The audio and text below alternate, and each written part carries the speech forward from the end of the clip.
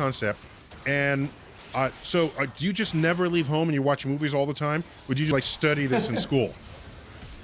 I mean, it worked out well because yes, my job is to watch movies and then explore them scientifically. That's his job. That's well. What a great job. Somebody pays you to do that? Pays you to watch movies. I know. I don't know why. Don't tell them. How do you get my son that job?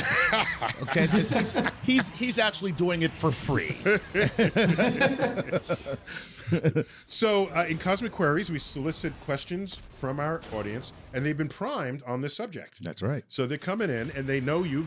Many of them, if not most, are fans of yours. So and we're going to do this in a Star Talk way. Absolutely. So let's do it, Chuck. What do you have? All right. Well, can I start with my own personal question for you?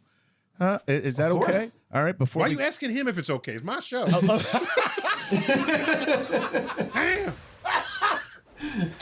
Oh, you caught me off guard, man. All right.